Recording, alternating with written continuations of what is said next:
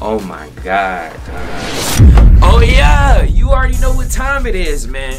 What's the dealio, man? Jay and Mary back with another video. Now today, we just had a GOAT reaction last night to me hitting the Tiger, so it's only right I come to y'all with the best ways to rep up on NBA 2K22 Next Gen. You feel me? You see them running off the court with the Tiger? That could be you, boy. Before the video starts, make sure you guys smash that like button, dog. Shout out Noti Gang, bro. As always, bro. Love y'all niggas the most, bro. Love y'all boys to the fullest. Anybody that hit that notification bell, man, subscribe to the channel because we coming with daily content 2 times a day plus a stream. We finna turn up. So with that being said, bro, it's time to get into the best ways to get this rep, man. Make sure you guys watch the whole video, no skips, because I'm telling you, everything's important from the first all the way to the last, dog. I'm telling you. So let's get it, man. Let's go. Obviously, I can't be playing the game, so there's gonna be clips behind me and junk to help y'all boys understand more, but the main clip is gonna be me playing this game. Y'all boys should like it. Now, I need you guys to not skip anything, bro. Not skip anything. I'm talking about 1 through, it's a lot of points. It's a lot of stuff I gotta tell you guys so you guys can make sure you guys are tedious and making sure you guys getting as much rep as possible. Don't skip, bro. I'm telling you, this ain't the vid, bro. From 1 all the way to 30. Important. Even the last one is one of the most important ones. So you guys make sure you guys stay for the whole video, man. So the first thing I'm gonna tell you guys is about the in-game stuff to do. The things that you wanna do when you're actually playing the game on court and getting buckets. So you guys want to aim for my points. If you guys see after every game, it's gonna give you a certain amount of my points, whether it's shooting, playmaking, defense, and all that. You wanna have as many my points as possible, meaning that then you gotta be active. You gotta be active out there. The best my points to get, and that's gonna give you the most rep on this game, is playmaking and defense. With that being said, what you wanna do is throw a lot of lobs. Now, if you guys been knowing how to rep up in previous 2Ks, it's basically the same way. You want to throw as many lobs as possible. Now, it maxes out at 6. After the 6th lob, they stop counting that stat. Those my points are gonna be exponential, you know what I'm saying, compared to a regular assist. So make sure you guys are throwing lobs. Also throw flashy passes. It's gonna be times that they play in the paint. You're not gonna be able to throw lobs on a casual basis. So make sure you guys are also throwing flashy passes if you can't throw lobs. Now, once you're done with that, as a guard, I would say try to get as many threes as possible for the shooting, and then the defense is gonna come. It's one of those things that if you're not a defender, it's gonna be hard to really get all those points. My center is watching. That's gonna help. So you make sure you guys are getting those rebounds and blocks as well. And in my opinion, I think the best scenario for a guard would be 6 lobs for assists or 6 flashy passes, whatever the case may be. Try to get it, and then 3 threes. For a center, I would say 6 alley-oop finishes, you know what I'm saying? Obviously, the guard is gonna be throwing the oops to somebody, so it should be you, center, you know what I'm saying? Tell your guards, start throwing them up, you know what I mean? They be killing for the 3 all the time. Tell them you're trying to rep up. So make sure you guys are trying to get those lobs and then get as many rebounds, blocks, and all that as possible. The next thing, and I know I'm leaving somebody out, lockdowns, make sure you guys are staying to hear this because there are good methods for y'all as well. With that being said, the next thing on the priority list is the teammate grade, all right? The teammate grade. Now, unlike current gen, teammate grade on next gen matters a lot. To combat with the my points, you need to make sure that you are out there and sharing the ball. Like I said, lobs is gonna get that teammate grade up. Green and shots. For getting an excellent release, my guards, you know what I'm saying, don't be out here relying on sniper. Don't be out here shooting them great whites. I need you guys to green up so you guys can get as much teammate grade as possible. For my centers, it should be easy. It should be very, very easy, bro. You just setting screens, getting rebounds. Now, there are 2 courts. You can go crazy on the 2v2. That's gonna end the games fast, and then the 3v3s. Now the centers on the 2v2, I'm sorry, y'all aren't gonna be going crazy. If I'm a center, I will not be playing 2v2 if I was y'all. If you're playing with a good guard, y'all probably aren't gonna be giving the ball up, so you won't have the time to be getting rebounds, playing defense, or anything like that. All you're gonna be doing is getting screen for assists, and that's gonna equate into a low teammate grade. You wanna be getting the A+ every single game if possible.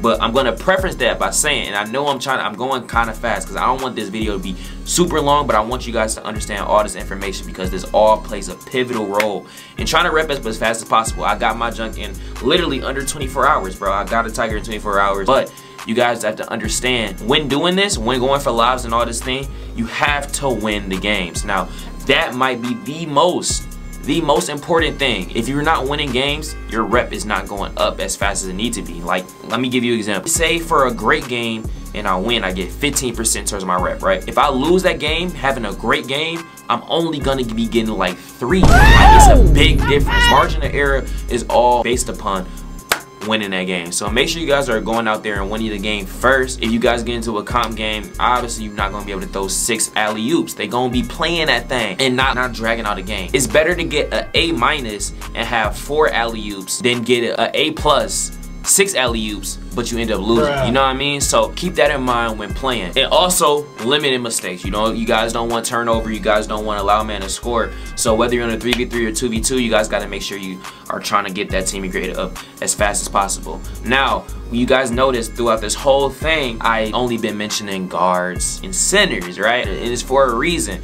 Lockdowns really don't have a place in the park when it comes to getting rep as fast as possible. Because if you think about it, if I'm getting the screen from my big man and I'm shooting a shot and I miss, it's going to the center. The center and point guard are a part of the offensive plays all the time, whereas the lockdown's in the corner. So he's not providing anything on the offensive side. So that means that it's going to be hard for him to even get my points for one, and it's going to be super hard for him to get a teammate grade. So with that being said, for my lockdowns, you got to go to the rec. I think I'm pretty much done with the in-game stuff. You guys know to throw lobs, shooting greens, helps, and all that stuff.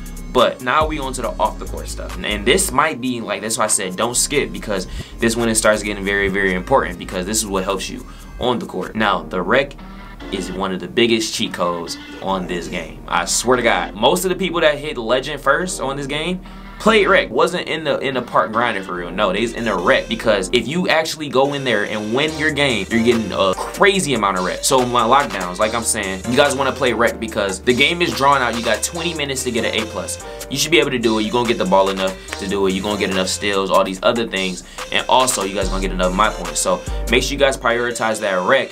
If you can get a whole squad of 5, go in there and then just run it up. I was really grinding for rep and I had to choose between playing rec and park. I'm going park. I'm going park. But that's because I can't stand playing a 5v5 rec. I think it's boring. But this is a rep load video, bro. If you guys want to be able to, you know what I'm saying, flaunt the tiger, get all that, yeah, go to the rec and run that thing up. For my guys that said I ain't doing that, Jay, I feel you. I feel you. Make sure that if you guys are gonna play park and you're trying to get as much rep as possible, you stay in your affiliation. Now, what staying in your affiliation does is give you a 20% boost. Now, it might not seem that big, but on the grand scheme of things, you gotta think, bruh. You gotta play a lot of games regardless. To hit level 40, you have to play a decent amount of games, right? Let's take at least about 500 games, probably. You chop 20% by 5, that's 400 games. So in the grand scheme of things, it's gonna matter. So make sure you guys, if you guys play park, you're in your own affiliation the whole time. Don't go traveling, because that just cuts it down. You're gonna see the difference by the end of the time you grind it, for sure, for sure. The next thing I'm gonna say is that when you guys are in the park, do not worry about streaking up. Now, I feel like this is a problem with 2K, and honestly, like, I understand it both sides. I feel like streaks should matter. I feel like you should get more reps for streaks, but you guys all know that boosters are going to take over with that, and but that's really like a 2K problem. I feel like 2K need to be able to know who boosting now. Anyways, let me digress before I go on a tangent. You guys don't worry about streaking. If you guys are on a 5-game streak, it's more than likely people aren't going to be coming for the next 5 minutes, my niggas. So hop off that court hop now. Not everybody got the time to be on 2K all day like me. Not everybody a nerd like me, you know what I'm saying? Y'all be out here, y'all pushing P. So make sure you guys are hopping off streaks, man, and going to play different courts, because all that time that's elapsing, you're losing out on rep. And if you guys don't want to deal with that, go into the 3v3 Pro-Am matchmaking. Now, the thing about that is that you get less rep in the 3v3 Pro-Am, alright? You get more VC, but you get less rep. And I'm gonna come out with some VC tips for y'all boys. Make sure you guys come into the, y'all just hit the like button. Show me what that like button do, man. If y'all want to see some VC tips on how to, you know what I'm saying, come up, because hold on real quick, I'm still recording. I got bands, okay? You know what I'm saying? J Amir got bands, bruh. That's not paid for. So if y'all want to see those VC, goddamn, Torchy. If y'all want to see a VC tip, man, y'all let me know. But anyways, back to the video. Like I was saying, 3v3 Pro-Am is definitely a good way to, you know what I'm saying, consistently get games, get some rep while y'all at it. So if you got a squad with you, y'all boys go in there and just run that thing up. Now, if you don't have a squad, you know what I'm saying, I'm telling you, this is for everybody. Go to the factory. Now, what this does is allow you to play with other people that's random. It's nothing worse than playing with randoms against a squad. If you're by yourself in the park, You're gonna lose. I'm not gonna lie, you're gonna lose because 8 times out of 10, you're gonna be playing people that know each other. And chemistry matters, bro. It matters. Make sure that you guys are going to the factory so that everybody's at the same playing field. Nobody in there knows each other. It's hard to, you know what I'm saying, matchmaking there. So, and it really just limits the amount of times that you lose. Like I said, you guys don't want to be losing.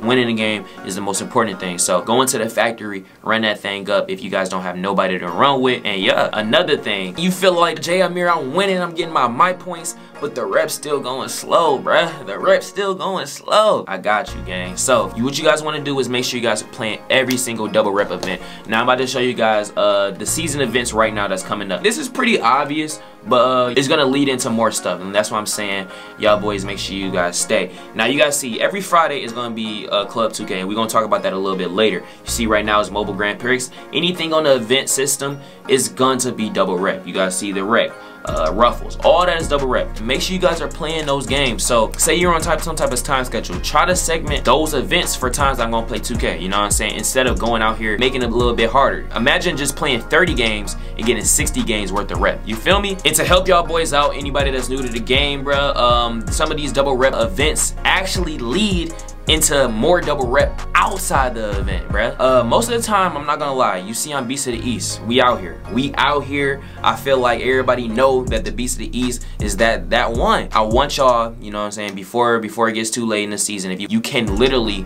switch affiliations without losing rep, you know what I mean? So go to the Beast of the East. You guys are seeing right there that I'm right there. That's how you guys do it.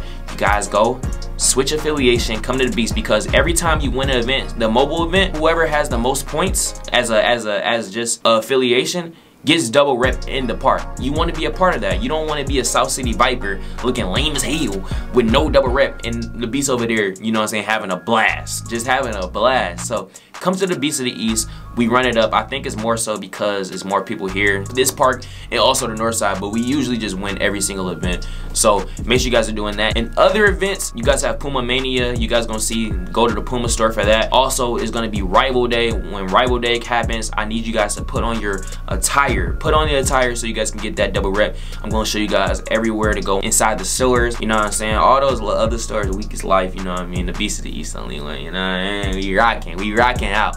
So make sure you guys are doing that to get y'all double rep. Like I'm saying, these are all ways to get boosts. Now the other thing is these double XP coins. Now they come far and scarce, but when you use them, you get that double rep, you know what I mean? You get boosted up. Now, one way to get them things is, and people, this is like I said, that's why I say don't skip nothing. Y'all gotta go to these quests. Now, you guys still gonna see on the screen, I put up the quests. You complete these, you get double rep. You can stack up these coins, and when I say stack it, I mean stack it, because you only want to use these coins towards the end of the rep bar. Don't use these coins when you at level 1. It's already easy. It's already easy to hit the next rep at level 1. But when you get to them 25s, but them 30s, where it feel like it take like 20 games to get to the next one, that's when you want to start using double reps. So you guys, make sure you guys stack up them coins and wait towards the end of your you know what I'm saying, the little rep bar to start using them. Also, another thing is that when you guys are in these double rep events, they stack. So if you have a ×2 coin, it's really ×4. If you would activate that thing, the Club 2Ks of the world, the Ruffles of the world, the mobiles.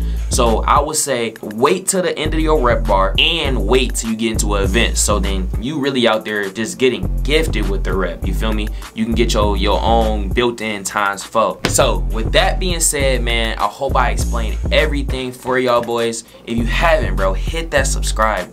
Hit that subscribe button, dog. You have to. It's P. If you do it, you pushing P. You feel me? With that being said, man, we double uploading the whole season 4. So be ready for a video coming next. I love y'all. I'm out.